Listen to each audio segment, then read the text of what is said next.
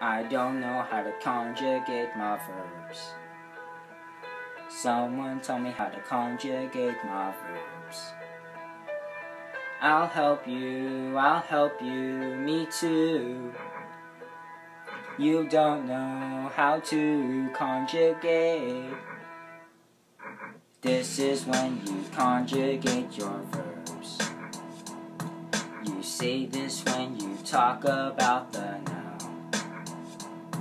It's like ing in English. Without these you won't get too far.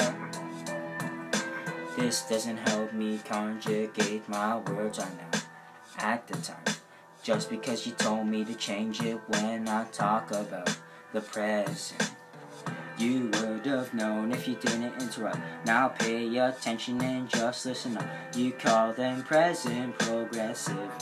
Don't forget to add the word estar. Take the word called rare and cut TR. Then replace the spot with E and O.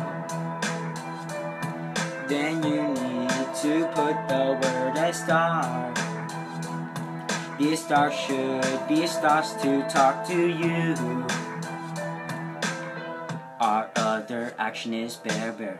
You should take ER to change it. Then at the end, not to mention. Then put the star in front of. You should change the star to the word stop.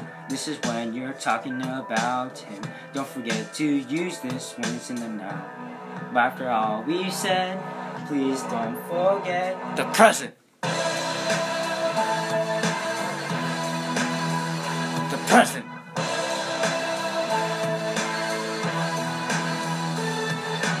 Verbs so far had N-E-R.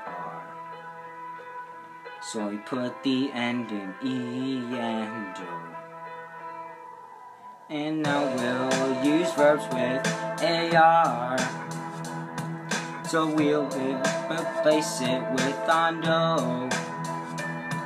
The verb will, you shall be, go pay on.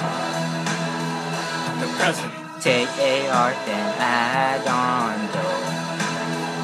The present. Then add a star in front of. The present. This is when you're speaking about him. There's tricky verbs like the word try, yeah.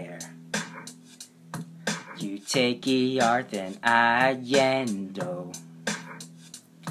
This is when there's two vowels. Then we'll use estamos for us.